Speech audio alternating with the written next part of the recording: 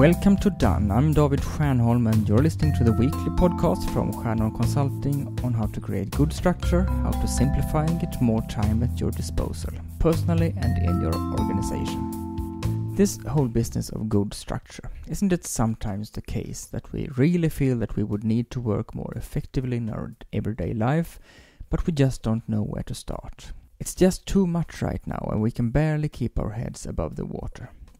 We've got so little time that we don't have the time to change the way we work, even if it's in order to get more time to work with. It'll have to be some other time when we got time. But if we continue like this, will the day when we have enough time to start working more efficiently ever come? Do we really have to wait? Not the way I see it. Right now is the second best time to start. The best time was yesterday. So let's now take only one simple step in the right direction. What would that be?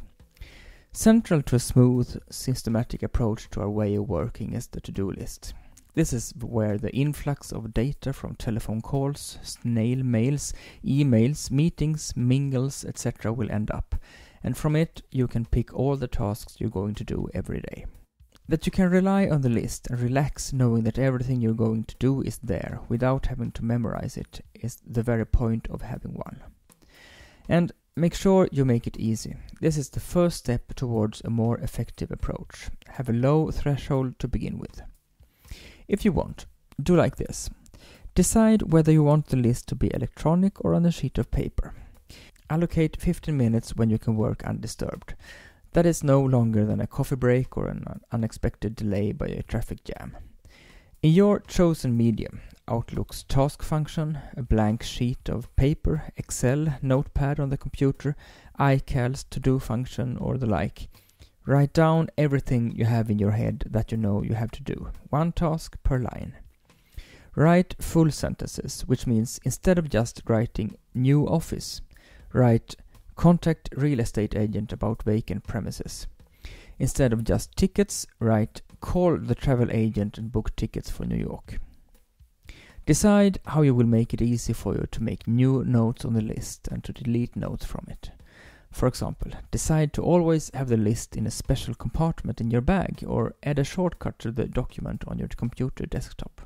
Now, continue to be consistent. When you come to think of new tasks, write them down on the list if they take more than 2 minutes to implement. Otherwise, do them right away.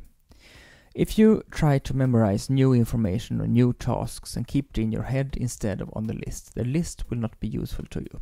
Nor will it be useful if you make a new list every day without transferring data from the original list, or if you write down information on other notes or slips of paper instead of on your list. Decide upon a specific time or day every week when you go through the whole list and add or remove tasks. You'll notice that you keep better track of what you've got to do. You will complete your tasks earlier than expected and miss fewer deadlines. You will feel less stressed and you relax more easily when you have free time. How did this work out for you? Do you have other tips on how to take first simple steps to achieving a smoother way of working? If you do, feel free to email me at david@stjernholm.com. I'm just waiting to be inspired by your experiences and I may very well spread the word. That is all for today. I wish you a productive and enjoyable week until next Monday when we're back with a new edition of Done.